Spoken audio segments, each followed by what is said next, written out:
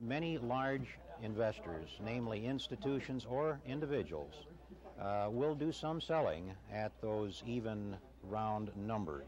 And tomorrow it will likely be those same investors ringing the broker's phone off the hook looking to buy. The advent of the individual retirement accounts, namely the IRAs, over the last 14 months has fueled the stock and bond markets. The market today surged to an all-time high of 1206.75. That was before noon. At the closing bell, sell-offs had plunged the Dow Jones average to 1187.20, a 9-point loss for the day. But with predictions the market will just turn around and head back up again, likely way beyond the 1200 level, just how important is it for the investors to watch the Dow Jones average? Mike, I think it means very little. When you invest, you're not investing in an average. You are investing in individual stocks.